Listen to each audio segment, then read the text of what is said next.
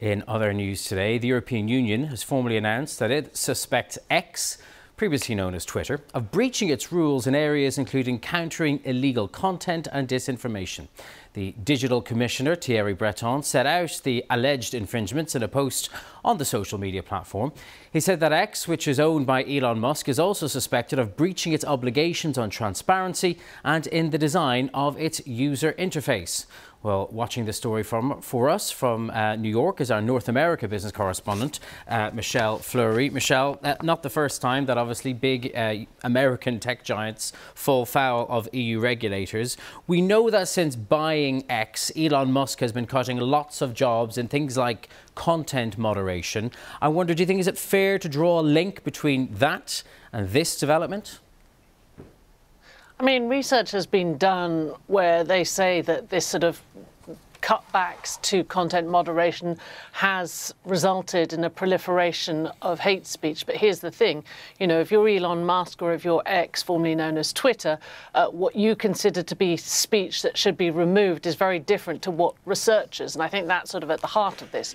But here we have the European Union, which has set up this Digital Services Act, which is meant to try and kind of get to the heart of a problem of social media platforms putting out what is considered either disinformation or hate speech. And this is the first sort of implementation of that. You've got the Commissioner, Thierry Breton, who essentially wants to be the digital policeman, and that's what we're seeing taking place here, trying to crack down on a company that the EU had already identified as possibly the worst offender in this particular area already sort of earlier this year.